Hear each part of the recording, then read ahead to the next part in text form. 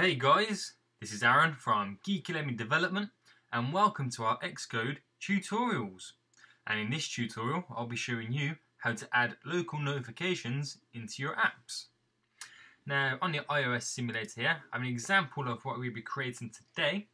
So basically when you see it all the time when you have your device and then all of a sudden a little message pops up, a little notification pops up from one of your applications giving you some kind of message, mostly telling you to, please come back to our app. We want you to play with us again. So, and how that works is, we're going to show you now. So, there's nothing to the application. It's just when you close the application, I've set it to 5 seconds. So, within the 5 seconds, we just wait now. You see at the top there, the notification banner appears. It played a nice little sound there, and it gives us a little message. So, I'm going to show you how to create that today. So, already I have my project set up. It's a simple single view application for the iPhone and I've simply named it Local Notifications for the purpose of this tutorial. Now the first thing we want to do is go into our appdelegate.m as that's where all the coding is going to happen. And we're going to be placing our first bit of code. There's like kind of two parts to this tutorial. So we need to place the code in the section here, the application did enter background, as we want the notification to be triggered when the user closes the application. So if you just jump straight in now and start writing out, so just after the text already in there, just do a couple of enters here so you can clearly see what we're typing. So what we're going to do is start by typing ns_date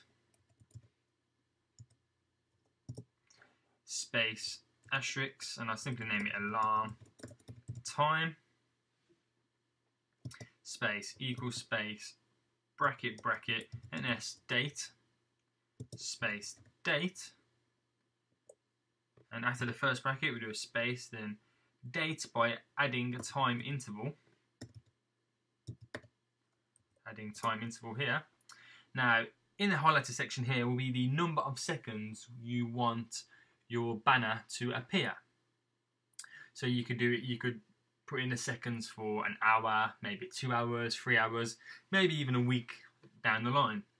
But for the purpose of this tutorial, I'm just going to do 5 seconds as we haven't got all the time in the world to wait. So we just simply do 5, and have a bracket and a semicolon. Then we do enter, then we do UI application space asterisk, and I'll name it app space equals space bracket UI application again space shared application, as we're now entering the app delegate and we want it to run throughout the whole app.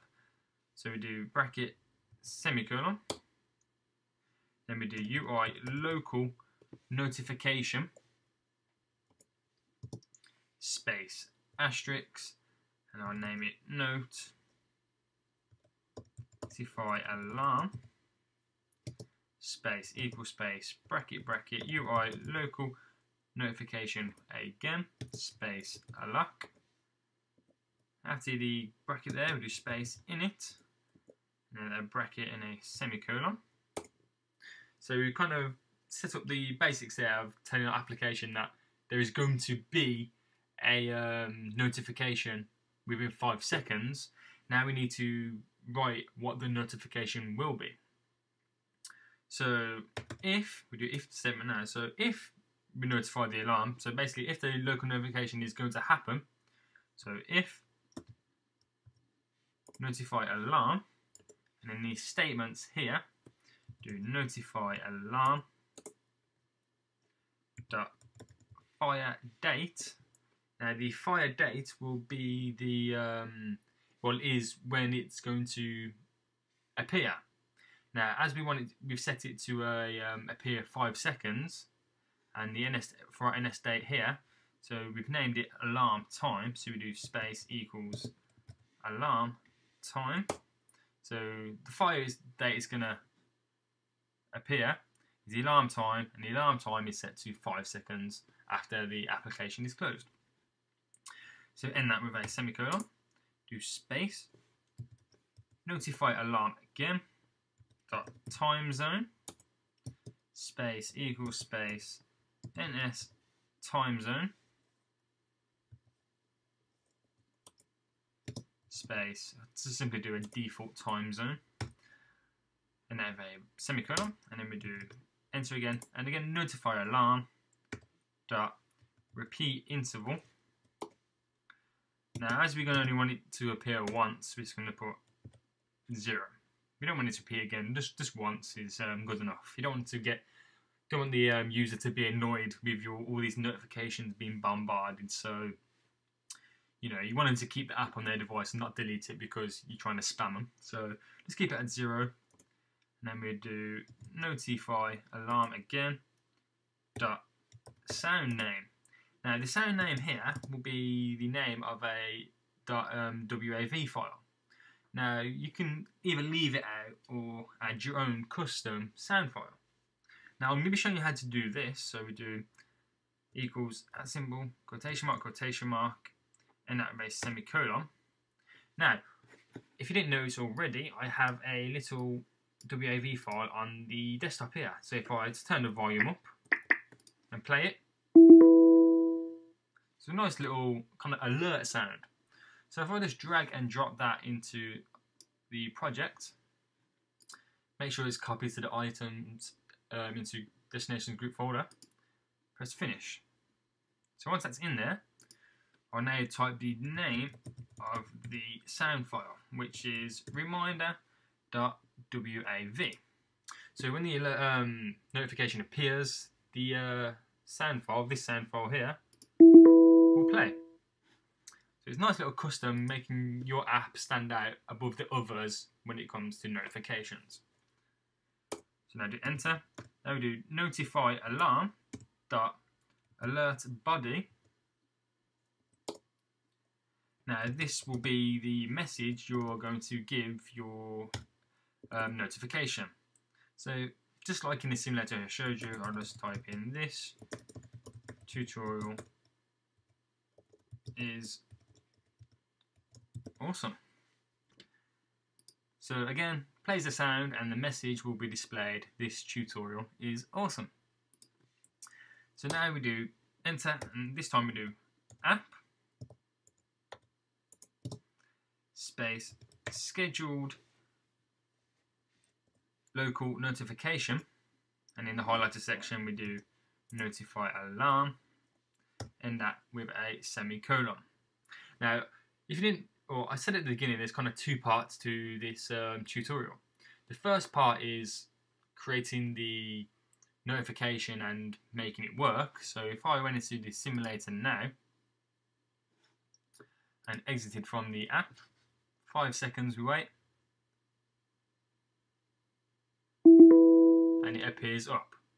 But the second part is when we click into the app, exit, click into the app, exit, click into the app and exit again, we just wait.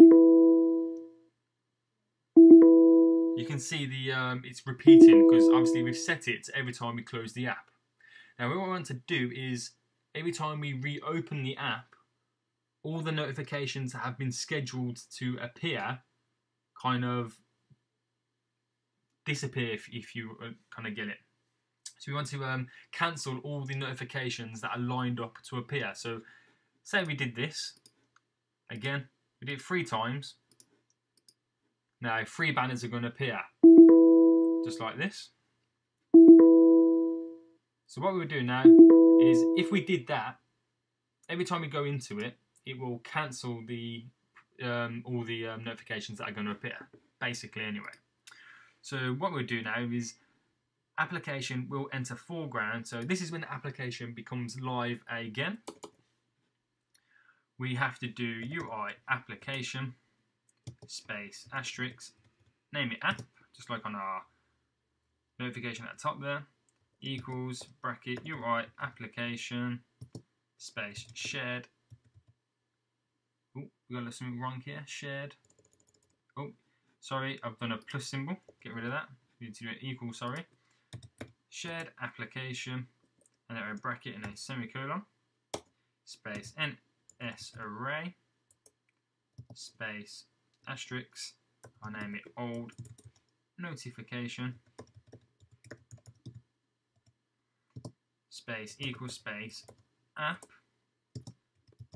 scheduled local notifications, and that a bracket and a semicolon, and then here we go. So we do if bracket old notifications count bracket space the more than symbol 0. So basically what we're saying is if the amount of notifications waiting in the line is greater than the number 0, meaning if there is any at all, we are going to bracket app cancel all notifications. So it's pretty simple to understand there and how it works. So then if we jump into our simulator, I'll do exactly the same thing again. Oh, got a little problem there. Oh, because I already had it running, sorry. So if we build now, so then if we close the app, 5 seconds, our notification will appear. There we go. Now, like before, if I went into it, closed it, went into it, closed it, went into it, and then when I close it again now, only one should appear as I've closed it now for the last time. So we wait 5, so only one appears. So if I went into it, so build up, that would be 2, come out of it, we wait, and then only one appears, as it cancelled all the notifications in the line, and obviously when I close the application, it will load only one as I close the application. So that's basically how you add local notifications within your apps. Now it's a great feature to get in users who haven't played your application in a while, giving them a message saying, hey, you know, my app's still on your device, come and play me, you know, or just give them some general information. So again, that's how you basically add local notifications to your apps. Hope this tutorial helps, and hope you can implement it in your apps or projects at the moment. If you haven't, make sure you subscribe to us, and make sure you like us on Facebook and follow us on Twitter, so you're up to date with what's going on at Geeky Lemon. But again, thanks for watching this video. Make sure you subscribe, and I'll see you all next time in our next tutorial. Thank you for watching this tutorial by Geeky Lemon Development. Be sure to follow them on Twitter and like them on Facebook. Oh, and check out all of their other tutorials and sample projects on their website, geekylemon.com. But most importantly, please download their awesome iPhone and iPad apps by searching Geeky Lemon on the App Store. And please remember to subscribe.